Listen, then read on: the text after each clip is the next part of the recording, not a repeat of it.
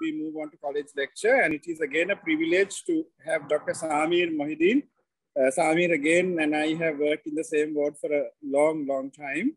I think I first met Saamir in 2008 when I did a college lecture like this for the Ceylon College of Physicians, and I met Saamir when he was yet a medical student. So roles have reversed today. Saamir is lecturing, I'm listening. And to introduce Saamir formally, may I invite Dr. Gamini Patrana, who is the immediate past president of the Association of Neurologists of Sri Lanka. Over to you. Thank you. Thank you, Arosha. Good afternoon to all of you. Thank you very much, Arosha, for inviting ASN to co-chair in this session. I am chairing this on behalf of the President ASN, Dr. Darshan Siris, is unable to participate today. Let me introduce the next speaker, Dr. Mohammed Saamir Mohideen. He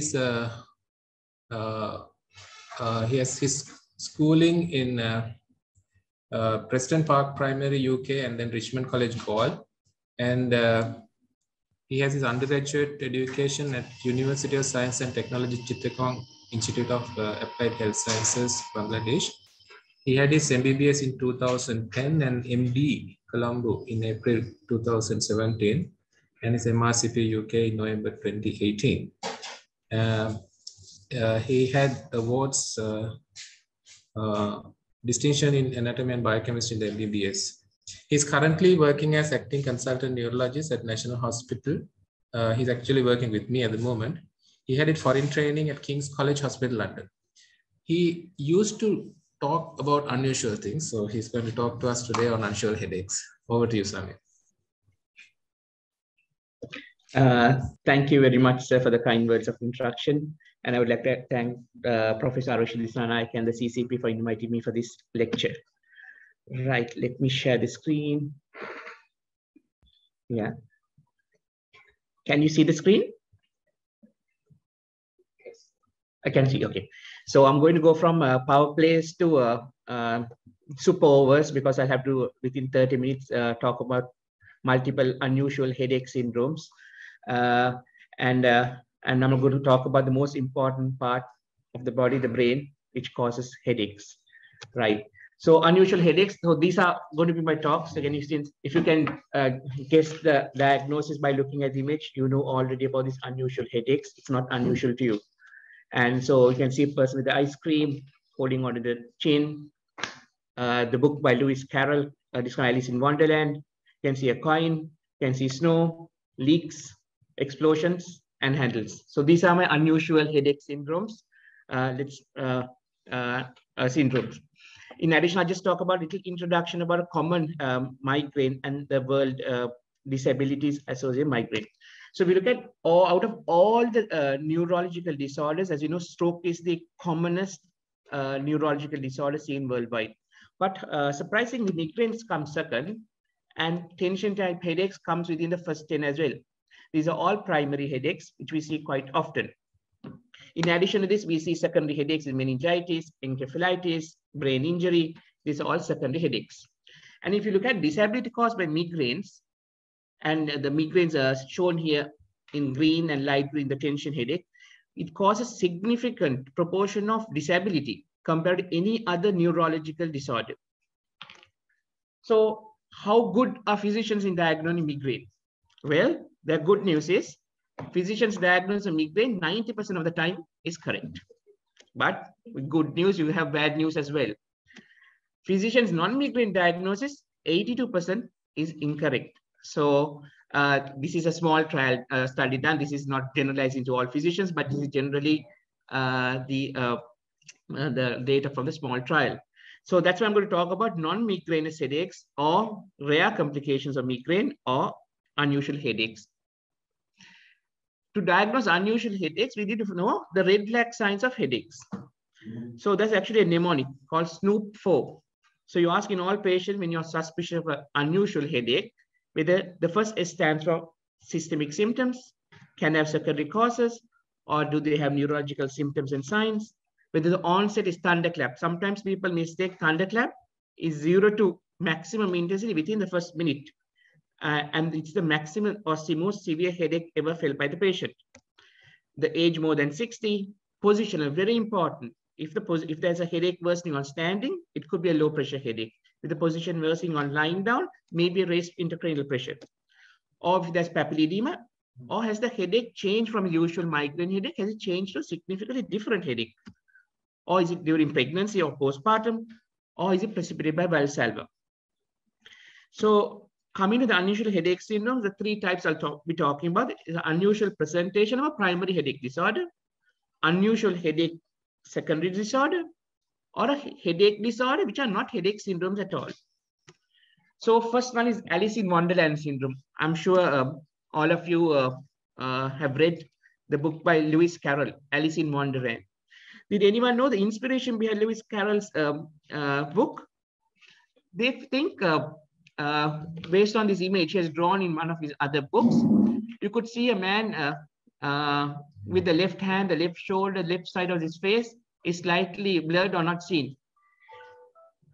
They feel this is actually Lewis Carroll describing or drawing his own scotoma during a migraine episode. Even though this is debated whether he actually had migraine or not. So the question is whether his migraines were the reasons he wrote about Alice in Wonderland, or whether Alice in Wonderland syndrome was related to his migraine with auras. And if you look at the Alice in Wonderland, this is a study in children, had shown there are so many unusual migraine complications of presentations. Alice in Wonderland syndrome is a well recognized, unusual presentation of migraine. So what happens in Alice in Wonderland syndrome? So as we know, Alice in this book follows a rabbit down the rabbit hole, and then when he comes up, he drinks from a bottle, and suddenly Alice shrinks in size. Then afterwards, after some time, she eats the cake and she becomes big. So in Alice in Wonderland syndrome, there are visual distortions. Sometimes this is called teleopsia, where you see things close by appears far away. Pelopsia is you see things which are far away too close to yourself. Or you have kinetopsia, where things around your surrounding moves around. And the classical Alice in Wonderland syndrome has macropsia, where you see individuals larger than what you should see. Micropsia, smaller. Or you could have even distortion of the whole or part of the body. And interestingly, you lose perception of time when you have Alice in Wonderland syndrome. And there are other miscellaneous symptoms associated with this as well. So this is the classical where Alice has shrunk in size. We call it micropsia. And the next one, Alice has grown in size after eating the cake. She's almost hitting her head on the ceiling. This is macropsia.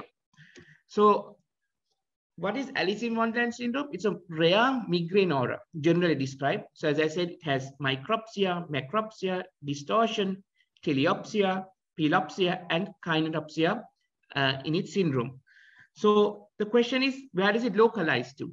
Generally, they believe this is a non-dominant temporoparietal lobe localization where the symptoms and signs start from. Question is it all migraine?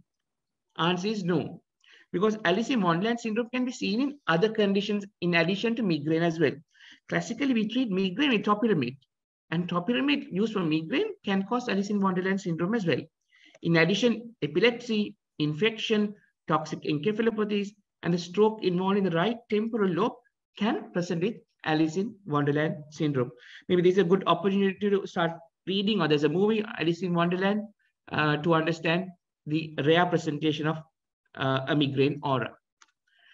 Then I come to the second syndrome. Can you see snowflakes? You see snow. So as the images show, the next syndrome is visual snow syndrome. Interesting thing about visual snow syndrome is a continuous visual disturbance that occupies the entire visual field. That's very important. And if you remember watching old televisions, when it's detuned, you get these black flickering dots like you can see in this. So it's visual snow syndrome. It appears like this. I think we are all old enough to have seen a television this old. And so how would you see it? And previously this was described as persistent positive visual phenomena, because it is there throughout the day throughout for a period of time, and it does not disappear. And this can be mimicked by taking hallucinogens, especially if there's cocaine, amphetamines. This can mimic visual snow syndrome. So this is the visual snow syndrome, where if you're on the left-hand side would be normal vision. On the right-hand side, showing if we have visual snow syndrome, it looks a little blurry, tiny dots in its sight. But in addition to this tiny dot appearance, you have other features of visual snow syndrome as well. One is palinopsia. That means you see an after image after the first image. So sometimes we might say, oh, patients might say, oh, you can see the image after the image has already disappeared. So that's called palinopsia. So you can see this is drawn by a young child who had visual snow syndrome. She has drawn the house with a slightly grayish tinge on the background again, and the tree again. She's drawn another image. This is how she sees her after image of palinopsia. In addition to palinopsia, you see a thing called enhanced entopic phenomena. That is, on a blue nice background or a blue sunny day, you can see floaters in front of your eyes. So this is another feature of visual snow syndrome. In addition to this, you have photophobia, you have nyctalopia as well. You have impaired vision in the night. So the question is, isn't visual snow syndrome and migraine aura the same thing? No. Why? Visual snow syndrome, it is unremitting, continuous in character. If it's migraine, it's transient. Generally, migraine aura would last between 5 to 60 minutes. And in visual snow syndrome, it involves the whole of your visual field, not just one side, maybe the right-hand side or the left. But in migraine aura, it's generally specific to one visual field. And the pathophysiology of visual snow, they feel, even though still not fully described, is an interpretation of the visual stimulus. So it's a more of a cortical interpretation of visual stimulus that you get. But in migraine aura, we know it's the cortical spreading depression, which causes the features of migraine with aura. Hopefully, we can diagnose more visual snow syndrome because we know more about it now. Right. The third syndrome, I know you can see a handle here. As the image shows handle, the third syndrome is actually Handel syndrome. So this is a condition, as the name sounds, HA for the headache, ND for the neurological deficit, L for the lymphocytic cells you see in the cerebrospinal fluid. So in Handel, the headache is almost like a migraine headache, moderate to severe, throbbing, can be unilateral, maybe bilateral. Duration can last 1 hour to 1 week, it's a little longer than migraines. And the headache is followed by the neurological symptoms.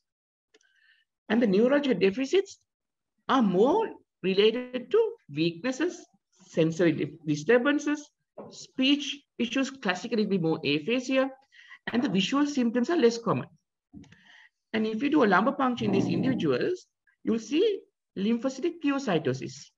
Actually, the cells are quite in high number. You might think, okay, this looks like a highly cellular infective or a chronic inflammatory kind of CSF report, showing cells up to 750 cells.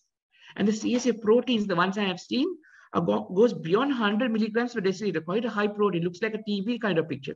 But the CSF sugar is normal, cytology is normal, and there's no other features of infection or chronic infection going on.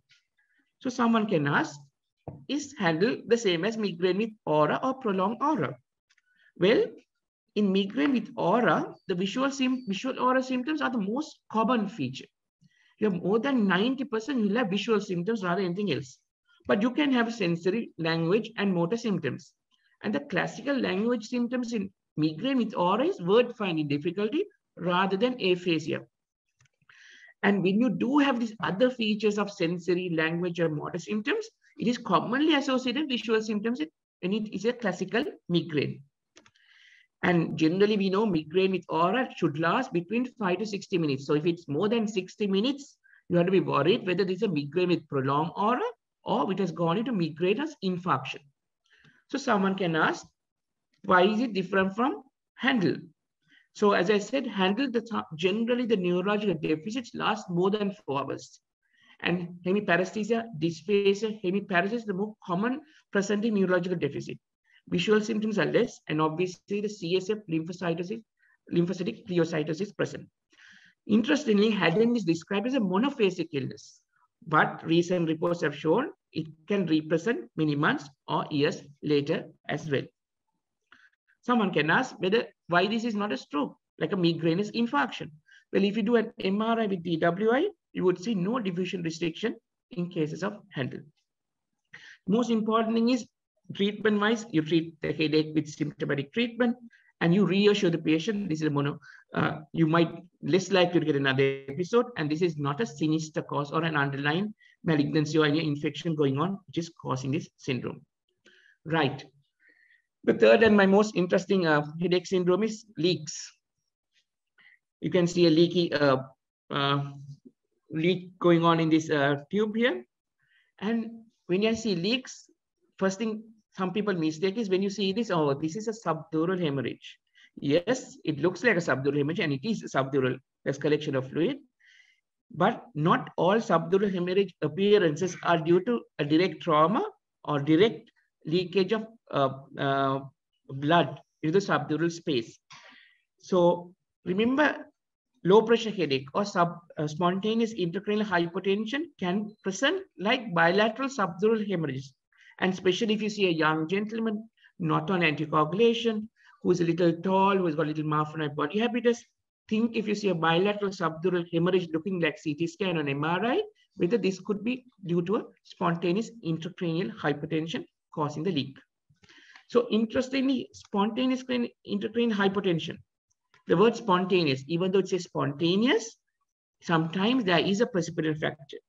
For example, there might have been a neck trauma or a back accident causing a leak long time ago. When the symptoms are intracranial, but actually the cause of the intracranial pathology is a leak somewhere else, classically in the cervical or the thoracic region, and rarely in the lumbar region. And even though it's called hypotension, if you do a CSF manometry, not all, most of the time you might get a low pressure, but not all the time. You can have normal pressure in the CSF manometry with low pressure headache symptoms. So there are different types of leaks. And the commonest type is you get a meningeal diverticulum, which can cause the leak, or these dural tears. Classically, a small bone spur in the back of the vertebra can cause a small puncture in the dura and causes leak. And a CSF venous fistula, even though very uncommon, can cause leaks.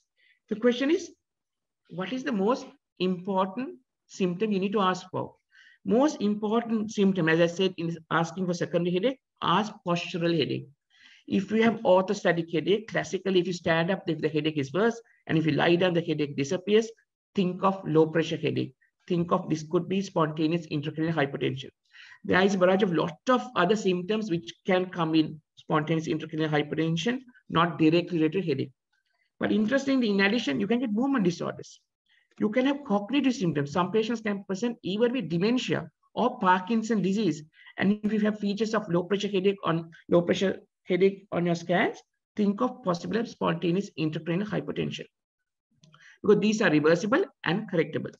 So I will explain to you how the imaging works in spontaneous intracranial hypertension. We know the skull is a rigid structure. We have the brain, the CSF, and the blood within it. When you have a leak somewhere else, you lose CSF. When you lose CSF, based on the Monro-Kelly hypothesis, you need to compensate the space. The blood volume compensates by increasing the blood volume. The brain volume stays the same. So what happens when the blood volume increases? When the blood volume increases, there's venous congestion. So this venous congestion goes to the blood vessels where there's a lot of vascularity, classically the meninges. So you can get pachymeningeal enhancement. And then you can get pituitary engorgement. You can get engorgement of the vessels with the cerebral venous sinuses. In addition, you can get subdural fluid collection as well. And if the leak is significant and if the brain starts sinking, you can get tonsillar descent and you can get brain herniation as well. So this is the classical, one of the classical imaging findings of spontaneous intracranial hypertension, which can be wrongly diagnosed as meningitis or chronic meningitis. If we look, because of this pachymeningeal blood vessels becoming tortuous, distended, you can get pachymeningeal enhancement of the brain. And as you see, because there are venous distension, the veins look very distended. And generally from the triangular shape of a venous sinus, it goes to a circular or an oval shape. And the pituitary, if you get a pituitary engorgement, again think whether this could be due to low pressure headache. And unfortunately, if the low pressure headache is diagnosed late, you can have herniation of the brain and can cause tonsillar descent as well. So in this, you can see the brain stem looks distorted. You can't identify a proper midbrain, the brain pons, and the tonsillar descent. And sometimes you get reports where there's reported as Arnott-Chiari malformation type 1 or type 2.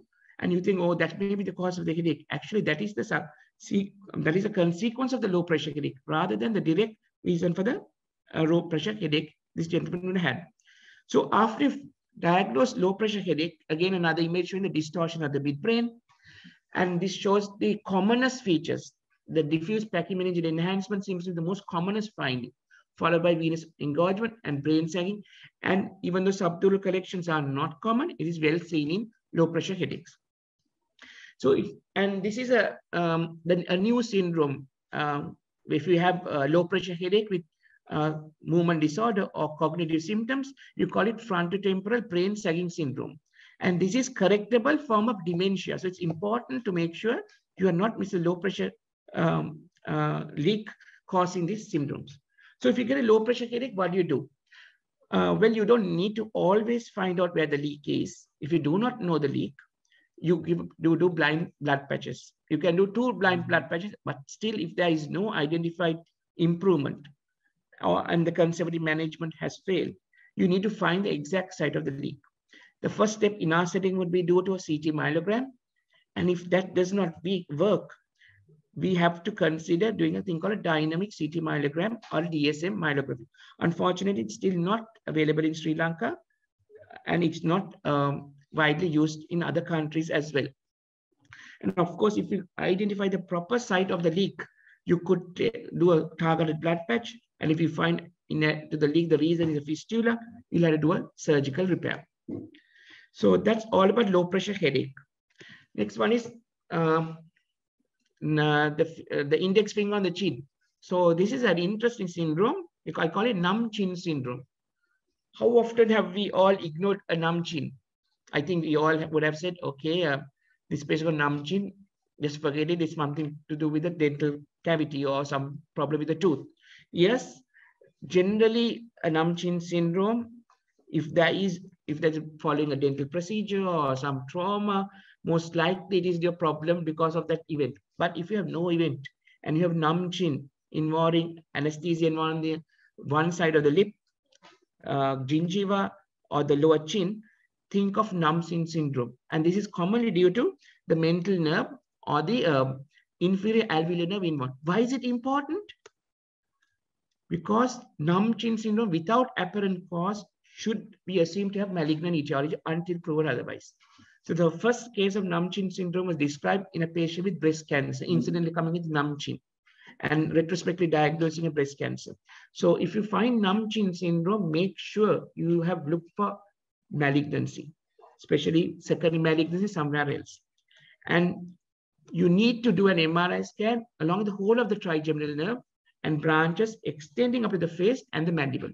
If not, you will miss this syndrome and you will miss the underlying etiology causing this syndrome, right?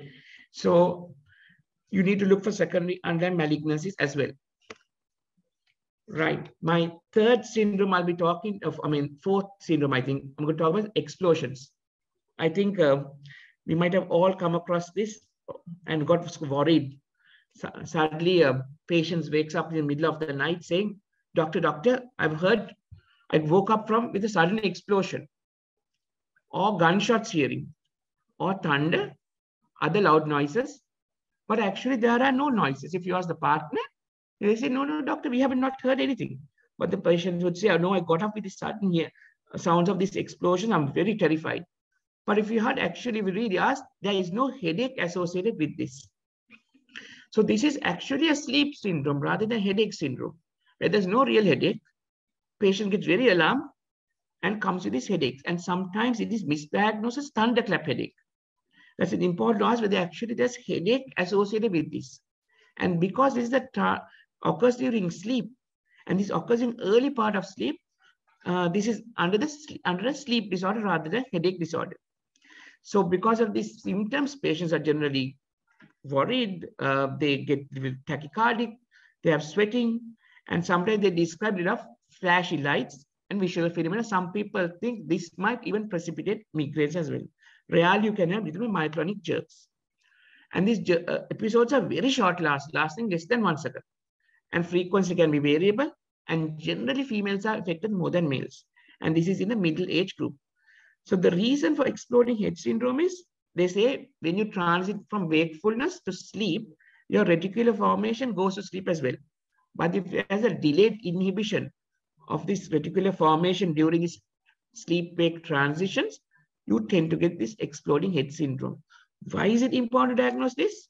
It's a benign condition. Reassurance is the most important thing. Otherwise, you keep on imaging for every event of explosions, sounds they hear, you might end up doing multiple imaging. Then my last few headache syndromes are one with a coin. I think we all wish we had at least these £2 coins in Sri Lanka at this moment, called Nimula headache. These are coin-shaped headaches, where the patient would describe headaches in the size of like a 2 rupee coin or at least 10 rupee coin in one part of the head, classically involving the parietal region. And remember, this is again mild to moderate intensity headache. And they say it's always occurring in one side. Some people mistakenly diagnose this primary stabbing headache, but stabbing headache is generally more of a stab, and it can occur throughout the side. It can go from left to right. This is generally confined to one side of the head. And again, this can be related to a metastatic or infection involving the cranial bones. And treatment is generally gabapentin, but if it's resistant, we might have to give botulinum injection to treat it. So sometimes it is the cases we have seen sometimes can become refractory to most of the headache treatment. I think this is my last headache. If you can see, this is the neck and tongue syndrome. If you can see, someone could ask, how would a neck and tongue be related together? Well, in this neck and tongue syndrome, you get a unilateral occipital headache with associated numbness of the same side of the tongue. Would last just less than 1 minute, common less than 5 minutes. And it occurs when you move your head side to side, classically no direction. So when you do a yes movement of the neck, you might not get that syndrome, but you move head laterally, no, there's a high chance you might get this syndrome in patients who are predisposed. So pathophysiologists, they feel is the atlantoaxial joint, the adhesive capsule is a little loose. And commonly this occurs in patients with ankylosing spondylitis or previous neck trauma, or who have got connective tissue disorders, who got a slightly lax atlantoaxial joint. And when this lax atlantoaxial joint moves, when you rotate the head, you can stretch the cervical second nerve. So what's the cervical second nerve got to do with the numbness of the tongue? Well, the lingual nerve carries the proprioceptive fibers of the tongue through the hypoglossal nerve to the second cervical root in the spinal cord. That's why when you move your neck, you can get this neck-tongue syndrome. Again, very rare, but can be seen. So important thing is to know there is a syndrome like this to identify and investigate. Generally, treatment is initially physiotherapy. And if there's an underlying reason like ankylosing spondylitis, which can be corrected, might need a correction. So these are my headaches. I have dropped out the ice cream headache because of time. Numb chin syndrome, Alice in Wonderland, the coin-shaped headache or the Nimula syndrome, visual snow, low pressure headaches, the exploding head syndrome, and handle. I hope you enjoyed listening to these unusual headache syndromes, and happy to take questions if there's any. Thank you very much. Thank you, Saamir, for that excellent talk on unusual headache syndrome. Now it's open for discussion, questions from the audience. This is Arosha. There are 2 questions in the chat box because this is a webinar. The attendees will have to type in their questions. Gami, if you can just look into the chat box, or shall I read the questions out? 2 questions out. First question is, what is the nature of the headache in visual snow syndrome 1? Second one is, sir, what are the indications for imaging in migraine headache, migrainous headache? Yeah, first question, what is the nature of the headache in visual syndrome? Yes. So generally visual syndrome is a mimic of migraine with aura. Generally, you do not get headaches. It's just the continuous flickering nature of the vision of your whole of your pan vision, which mimics migraine. So people will say this is migraine with aura. So generally not a common headache syndrome per se, but it's a mimic of migraine with aura. Then the second question is, what are the indications of imaging migrainous headache? Yes. So generally, if it's a pure and simple migraine, you do not need to image. However, if you have certain condition, for example, a prolonged migraine, generally migraine with aura would last generally 5 minutes to 60 minutes. But if the migraine goes on and on, the concern is the aura goes on and on with numbness or weakness lasting more than this 1 hour, whether this is a prolonged migraine or whether this migraine is infarction. So differentiate the two. Migraine is infarction versus migraine with prolonged aura. You need to do MRI with diffusion restriction to look for if there's a migraine is infarction.